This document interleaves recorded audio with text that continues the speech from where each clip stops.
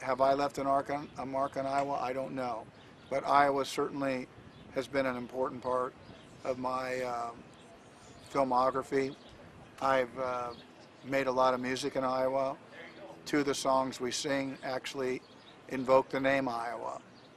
So it's had an effect on me. It was an unusual success story. And I think if anybody takes anything from it, you can have a great success story in your own life. You know, there's a thing called conventional wisdom.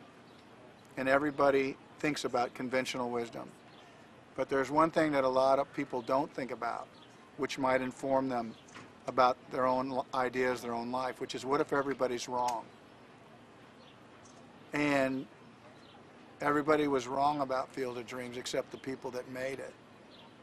To me, it represented a magical story about, you know, listening to a voice that maybe you don't want to listen to, and having the kind of wife that backs you up.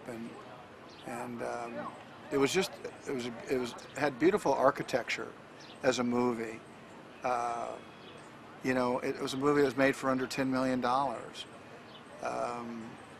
And yet, you know, 25 years later, there's going to be 7,000 people coming from all over the country to sit and watch a movie that speaks out loud to them about the things between father and son that seem to go unsaid.